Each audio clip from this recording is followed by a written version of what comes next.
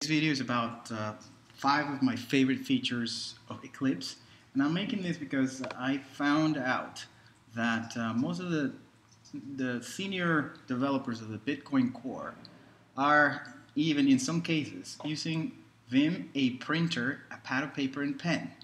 And I wonder how much more productive these guys could be if they had a tool like Eclipse in their hands.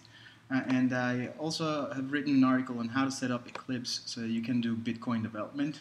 Bitcoin is in C++ mostly, but Eclipse is originally a tool to work with Java, but it's been adapted to work with multiple languages.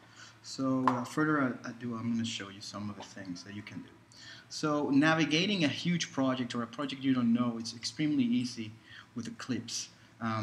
In the Mac, I'm going to be using the Command key. If you're in Windows, you're going to be using the Control key. So Command-Shift-T will show you the Open Type dialog, and here, as soon as you start typing, you will find things.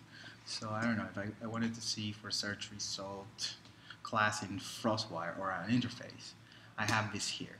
And then I have an interface, which is a contract to develop concrete classes later on. So if I wanted to see what implements this, I just type Command T on top of this, and it's going to show me all the implementations of that.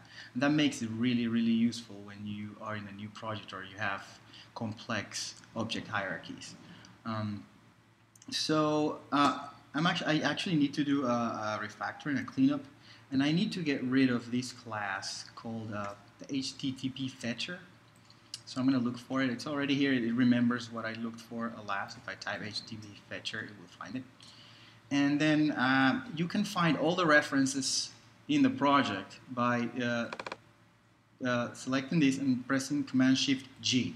And I cannot live without this. This is really cool. So here on the search, you will be seeing all the references to this class. And you can do the same thing for variables or objects.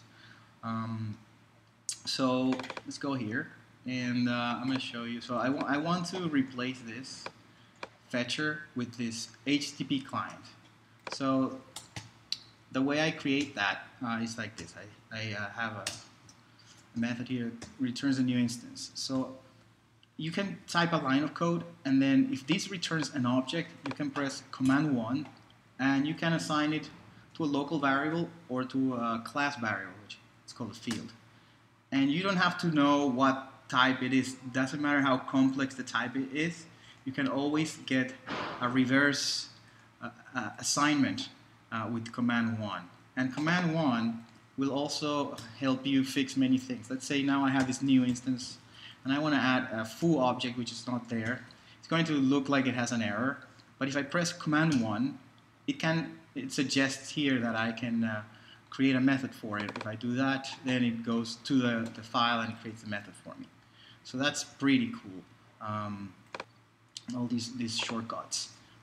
Okay, so if I wanted to rename this, I press Command-Option-R, and now I can rename it. So let's say get bytes 2. And now everywhere in the code, it will be renamed to get bytes 2. If I look at the changes now, say here on Git, it will show me that all these files where I was using get bytes were changed. So let's get that back the way it was. Command-Option-R for rename, and then it will rename back. It does all of that throughout the project, so it saves a tremendous amount of time. So I don't know why these guys are still using Vim and paper. There's no need for that. Sometimes, I don't know, you have a piece of code like this, and you want to just make this method a little more readable. You can, again, Command 1, and you can extract that to a method. And it will determine what parameters go there. So here it determined all those parameters here. It's pretty cool. I'm going to undo that. So that's also very useful. And then, you know, it's not just Java.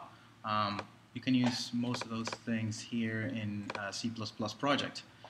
For those of you who are doing C++ development and want a faster tool to develop, this has a very powerful step-by-step interactive debugger. So let me show you. Let's say this address book page.h. So there's a class here. This is C++ now, and I want to see where this is used. So again, the same thing. Command Shift G, and it will look, throughout all my project and show me all the references. And I believe I could also do refactoring here. Let's see, Command Shift R. Yes, I can also rename the class. So that's super, super useful. It's like having a guy that knows the entire project and it will write a lot of code for you. So you will save tremendous amount of time. So I hope that kind of convinces you to take a look at Eclipse. It's a very, very powerful editor.